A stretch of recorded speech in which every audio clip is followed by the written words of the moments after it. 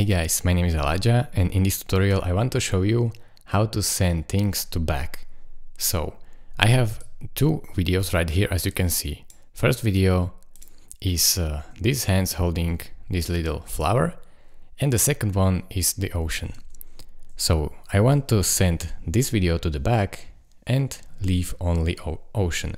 So if we want to do that, you will need to move this one underneath the second one.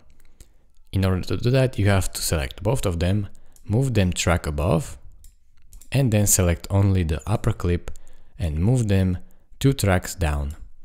Now, as you can see, only the ocean is visible, and we successfully sent to back the top clip, which was these hands with this flower. I hope this is pretty understandable, so thank you guys for watching.